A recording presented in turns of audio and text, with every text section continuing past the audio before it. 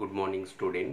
আজকে আমরা class 12-এর 4th chapter অর্থাৎ জননগত স্বাস্থ্য থেকে একটি গুরুত্বপূর্ণ টপিক, সেটা হচ্ছে বন্ধ্যাত্ব বা স্টেরিলিটি নিয়ে আলোচনা করব। দেখো, বন্ধ্যাত্ব বা অনুর্বরতা বা স্টেরিলিটি এটা হচ্ছে একটি অস্বাভাবিকতা অর্থাৎ প্রজননতন্ত্র সংক্রান্ত। দেখো, স্বাভাবিকভাবে একজন প্রজননক্ষম পুরুষ বা স্ত্রীর বৈবাহিক সম্পর্ক স্থাপনের পর যদি তাদের সন্তান স্বাভাবিক বা সাধারণ উপায়ে যদি সন্তান জন্মগ্রহণ না করে, তখন সেই দম্পতিকে আমরা সাধারণত স্টেরাইল বা বন্ধ্যা বলে থাকি। এক্ষেত্রে দেখো, এই বন্ধ্যাত্বের দুটো দিক রয়েছে। কোনো দম্পতির স্বামী এবং স্ত্রীর যে কোনো একজনের সমস্যা হতে পারে, অর্থাৎ স্বামী বন্ধ্যা হতে পারে, নারী বা অর্থাৎ যে স্ত্রী সে স্বাভাবিক হতে পারে, অথবা উল্টোটা স্ত্রী বন্ধ্যা হতে পারে কিন্তু স্বামী স্বাভাবিক হতে পারে। কিন্তু যেহেতু আমাদের মতো দেশগুলো হচ্ছে পুরুষতান্ত্রিক দেশ, সেক্ষেত্রে কোনো দম্পতির সন্তান জন্মগ্রহণ না করলে তার দোষটা বেশিরভাগ ক্ষেত্রেই গিয়ে পড়ে কিন্তু স্ত্রীর ওপর অর্থাৎ নারীর ওপর। কিন্তু দেখা গেছে নারীদের ক্ষেত্রে বা মহিলাদের ক্ষেত্রে এই যে অস্বাভাবিকতা এবং পুরুষদের ক্ষেত্রে অস্বাভাবিকতা দুটোই কিন্তু 50-50 চান্স। এবং কোনো কোনো ক্ষেত্রে দেখা যায় যে কোনো দম্পতির স্বামী আর স্ত্রী উভয়ই বন্ধ্যা, অর্থাৎ দুজনেই বন্ধ্যা, এরকমও হতে পারে। সুতরাং বন্ধ্যাত্ব বা স্টেরিলিটি বিষয়টা হচ্ছে যে বৈবাহিক সম্পর্ক স্থাপনের পর স্বামী স্ত্রীর সহবাসের পরেও বিশেষ করে 3 বছর পর্যন্ত মেডিকেলে এই সময়টা দেওয়া হয়। অর্থাৎ মেডিকেল ট্রিটমেন্টের ক্ষেত্রে দেখা গেছে যে যদি 3 বছর একজন স্বামী স্ত্রীর যৌন সঙ্গম ঘটার পরেও যদি তাদের সন্তান উৎপাদন না হয়ে থাকে, তখন তাদের আমরা বন্ধ্যাত্ব বলে থাকি। এইবার এখানে বন্ধ্যাত্বের কারণগুলোকে আমরা দুভাবে আলোচনা করব। আগেই বলেছি যে স্বামীদের প্রজননতন্ত্রের কিছু ত্রুটি থাকে, আবার কিছু ক্ষেত্রে মহিলা বা স্ত্রীরও প্রজননতন্ত্রগত কিছু ত্রুটি থাকে। আর খুব কম দেখা যায় যে ক্ষেত্রে স্বামী এবং স্ত্রী উভয়েরই প্রজননগত ত্রুটি রয়েছে, যার ফলে কিন্তু আমাদের স্বাভাবিকভাবে সন্তান জন্মগ্রহণ করতে পারছে না। এবার আমরা এই বন্ধ্যাত্বের কারণগুলো একটু অনুসন্ধান করব। দেখো, বন্ধ্যাত্বের কারণ অনুসন্ধান করতে গিয়ে আমরা যদি প্রথম পুরুষদের দেখি, অর্থাৎ বন্ধ্যা পুরুষ কেন হয়, অর্থাৎ কিভাবে একজন পুরুষ তার স্বাভাবিক সন্তানের জন্ম দিতে পারে না। অর্থাৎ পুরুষদের ক্ষেত্রে বন্ধ্যাত্বের কারণগুলোকে আমরা কতগুলো পয়েন্ট ওয়াইজ আলোচনা করব।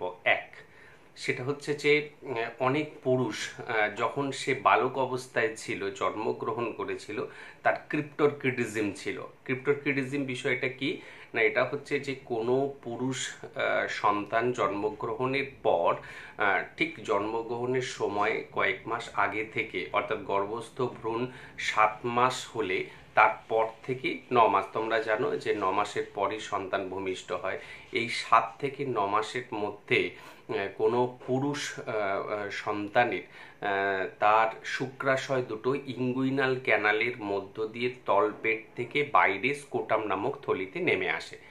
অর্থাৎ এই ঘটনাটা অনেকের ক্ষেত্রে হয় না। তার ফলে কি হয় না, সন্তান জন্মগ্রহণের পরেও তার তলপেটের নিচে কিন্তু স্কোটাম এবং শুক্রাশয় দুটোকে দেখা যায় না। তখন ডাক্তারবাবুরা অপারেশন করে অনেক সময় এটাকে ঠিক করার চেষ্টা করেন। যদি কোনো মেল বেবির ক্ষেত্রে এই ঘটনাটা হয় যে সে যখন জন্মগ্রহণ করেছিল তার ইঙ্গুইনাল ক্যানালের মধ্য দিয়ে শুক্রাশয় দুটো যদি স্কোটাম থলিতে নেমে না আসে, তখন সেই অস্বাভাবিকতাকেই বলা হয় ক্রিপ্টোরকিডিজম। যদি কোনো পুরুষ সন্তানের তার ছোটবেলায় এই ক্রিপ্টোরকিডিজম থেকে থাকে, তাহলে কিন্তু সে যখন ধীরে ধীরে বড় হবে এবং একজন প্রাপ্তবয়স্ক পুরুষে পরিণত হবে, তার বৈবাহিক সম্পর্ক স্থাপন হবে, তখন কিন্তু সেই পুরুষ কিন্তু স্টেরাইল মেল হয়ে যাবে। অর্থাৎ যে সমস্ত বালকরা তার শৈশব অবস্থায় ক্রিপ্টোরকিডিজমের শিকার ছিল, তারা কিন্তু ভবিষ্যতে স্টেরাইল মেলে কনভার্ট হয়ে থাকে। এটা একটা কারণ। দ্বিতীয় কারণ হচ্ছে যে পুরুষদের ক্ষেত্রে একটি বিশেষ স্পার্ম প্রোটিন থাকে, যার নাম হচ্ছে পিসিএল জিটা প্রোটিন। অনেক সময় দেখা যায় এই পিসিএল জিটা প্রোটিন সিমেন বা বীর্যের মধ্যে খুব কমে গেছে। যদি দেখা যায় এই স্পাম প্রোটিন পিসিএল জিটা প্রোটিন এর পরিমাণ স্বাভাবিকের তুলনায় কম হয়ে গেছে, সেই সমস্ত পুরুষরা কিন্তু সাধারণত স্টেরাইল বা বন্ধ্যা হয়ে থাকেন। এটা হচ্ছে দ্বিতীয় কারণ। এবার আসছি আমরা তৃতীয় কারণ। তৃতীয় কারণ হচ্ছে বর্তমান যুগে আমরা দেখতেই পাচ্ছি আমাদের মতো দেশগুলোতে যে পুরুষরা মাত্রাতিরিক্ত অ্যালকোহল পান করছেন, অর্থাৎ সুরা পান করছেন, যেটাকে আমরা বলি মদ্যপান। তো যদি কোনো পুরুষ মাত্রাতিরিক্ত মদ্যপান করে থাকেন বা অ্যালকোহল গ্রহণ করে থাকেন, তাহলে কিন্তু তার স্টেরিলিটি হওয়ার সম্ভাবনা থাকে। আমাদের দেশে বহু সংখ্যক পুরুষ যারা বন্ধ্যা, তাদের একটা বড় কারণ কিন্তু এই মাত্রাতিরিক্ত মদ্যপান বা অ্যালকোহল গ্রহণ করা। এটা একটা কারণ। 4 নম্বর কারণ হচ্ছে যে পুরুষদের অনেক সময় বয়স বাড়ার সাথে সাথে, বিশেষ করে 40 বা তার বেশি বয়স হলে পুরুষদের ক্ষেত্রে অটোমেটিক্যালি তার গোনাডোট্রপিনের পরিমাণ কমতে শুরু করে। এর ফলে টেস্টোস্টেরন লেভেল ফল করতে থাকে, এবং টেস্টোস্টেরন লেভেলটা ফল করার সাথে সাথে কি হয় না, ওই পুরুষদের স্পারমাটোজেনেসিস পদ্ধতি কিছুটা হলেও কমতে শুরু করে। আর স্পারমাটোজেনেসিস পদ্ধতি কমে যাওয়া মানেই হচ্ছে স্পাম ক্রমশ কমে আসবে, এবং দেখা যায় সেক্ষেত্রে যে বীর্যপাত বা সিমেন্ট ঠিকঠাক থাকলেও তার মধ্যে কিন্তু স্পাম নেই। স্বাভাবিকভাবে বাইরে থেকে মনে হবে যে ওই পুরুষের ক্ষেত্রে সিমেন্ট নির্গত হচ্ছে বা বীর্যপাত হচ্ছে, কিন্তু তাতে কিন্তু ফার্টিলাইজড করার বা নিষিক্ত করার জন্য, ডিম্বাণুকে নিষিক্ত করার জন্য পর্যাপ্ত পরিমাণে স্পাম থাকে না। তার ফলে বয়স বাড়ার সাথে সাথে টেস্টোস্টেরনের মাত্রা কমে যাওয়া, যেটাকে আমরা অ্যাডাম বলি, তার ফলেও কিন্তু পুরুষদের বন্ধ্যাত্ব দেখা যায়। এটা একটা কারণ। এবার আমরা আসবো 4 নম্বর কারণ। সেটা হচ্ছে যে অনেক সময় দেখা গেছে যে পুরুষরা অ্যাজোস্পার্মিয়ার শিকার হয়ে গেছে। অ্যাজোস্পার্মিয়া কথাটা কি? অ্যাজোস্পার্মিয়া যে মানুষের একটি ডিম্বাণুকে নিষিক্ত করার জন্য কম করে 30 মিলিয়ন স্পামস আর নেসেসারি, অর্থাৎ 30 মিলিয়ন স্পামস কিন্তু প্রয়োজন হয় একটা ডিম্বাণুকে নিষিক্ত করার জন্য মানুষের ক্ষেত্রে। এইবার দেখা যাচ্ছে কোনো পুরুষের ক্ষেত্রে সেখানে 20 মিলিয়ন, 10 মিলিয়ন, 5 মিলিয়ন স্পাম পৌঁছাচ্ছে, অর্থাৎ প্রয়োজনের তুলনায় যদি স্পার্মের সংখ্যা কমে যায়, তখন সেই ঘটনাকে বলা হয় অ্যাজোস্পার্মিয়া। তো যে সমস্ত পুরুষরা অ্যাজোস্পার্মিয়ার শিকার, তারাও বন্ধ্যা হবেন, তাদের ক্ষেত্রেও কিন্তু ডিম্বাণুকে নিষিক্ত করার প্রয়োজনীয় স্পাম পাওয়া যাবে না। এবার আমরা আসছি যে নন মোটাইল স্পাম।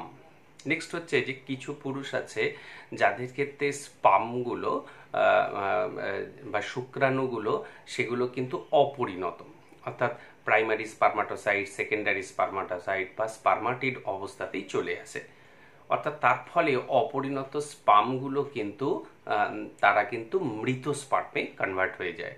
এবং এক্ষেত্রে যদি মেডিকেল টেকনিশিয়ানদের দ্বারা 20% মোটিলিটি টেস্ট বলা হয়, এই 20% মোটিলিটি টেস্ট কথাটার অর্থ হচ্ছে নির্গত বীর্যের মধ্যে থাকা স্পার্ম যতগুলি রয়েছে, যতগুলো স্পামকে মাইক্রোস্কোপিক একটা ভিউয়ের মধ্যে দেখা যাচ্ছে, তার 20% স্পামকে কিন্তু মোটাইল হতে হবে। সেগুলো মাইক্রোস্কোপে রাখলেই নড়তে দেখা যায়, সেগুলো নড়াচড়া করবে।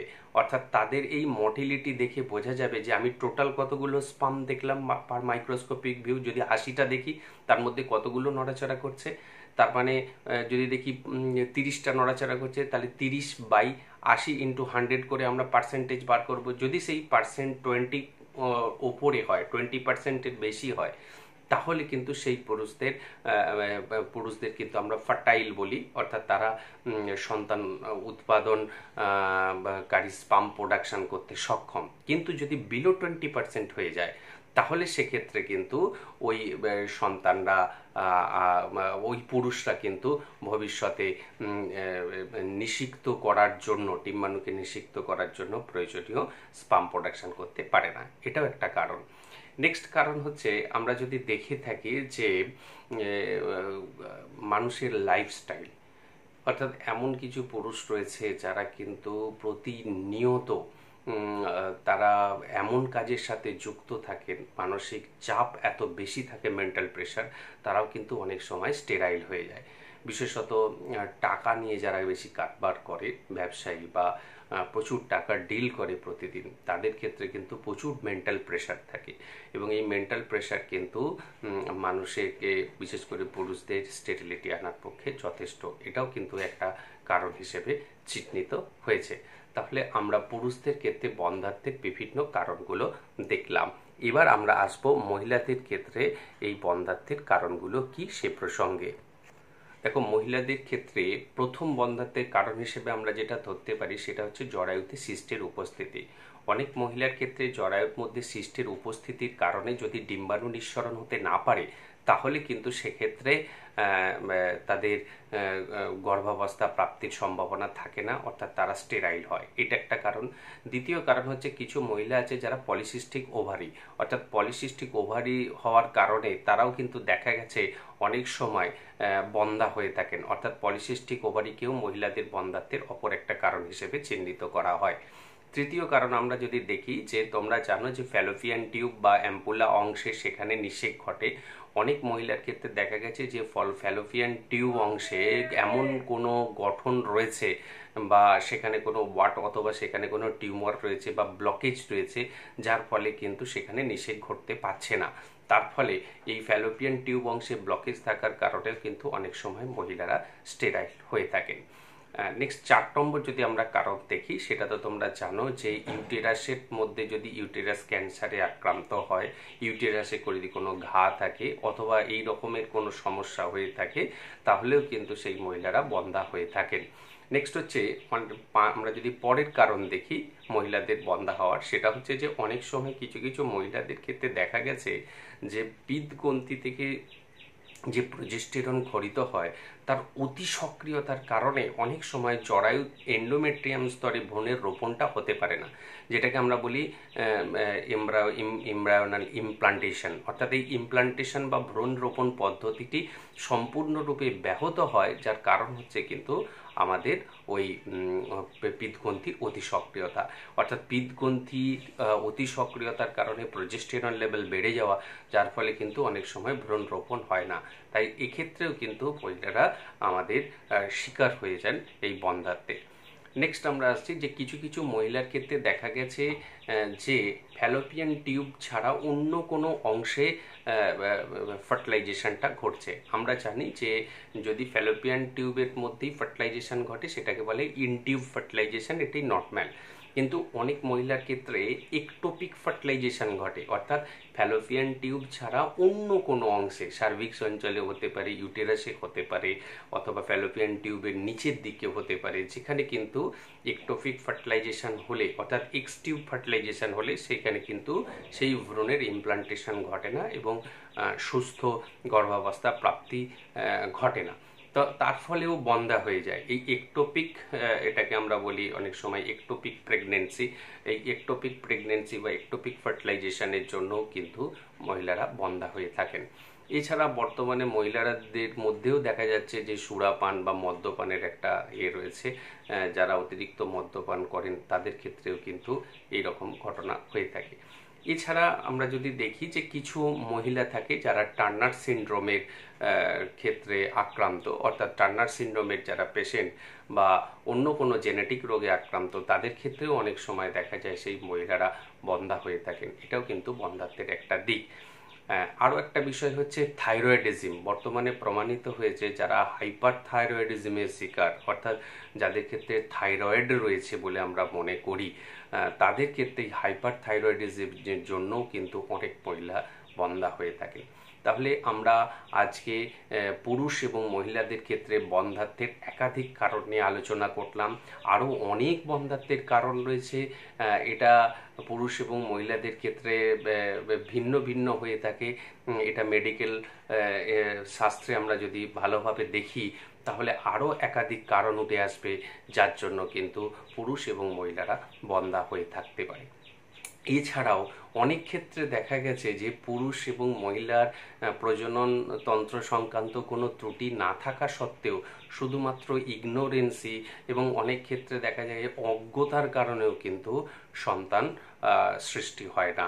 অর্থাৎ অনেক সময় এক বৈবাহিক সম্পর্ক স্থাপন করি একজন পুরুষ এবং স্ত্রী, স্বামী স্ত্রীর মধ্যে এই ফার্টিলাইজেশন বা নিষেক সম্পর্কে অজ্ঞতা থাকার জন্য কিন্তু অনেক সময় তারা বন্ধ্যা হয়ে যান।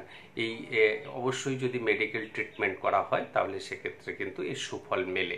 তাহলে আজকে আমরা বন্ধ্যাত্ব নিয়ে আলোচনা করলাম। বন্ধ্যাত্ব কি, বন্ধ্যাত্বের কারণ, পুরুষদের ক্ষেত্রে বন্ধ্যাত্বের কারণ সেখানে একাধিক মত উঠে এলো, এবং স্ত্রীদের ক্ষেত্রে বন্ধ্যাত্বের কারণগুলো নিয়ে আলোচনা করলাম।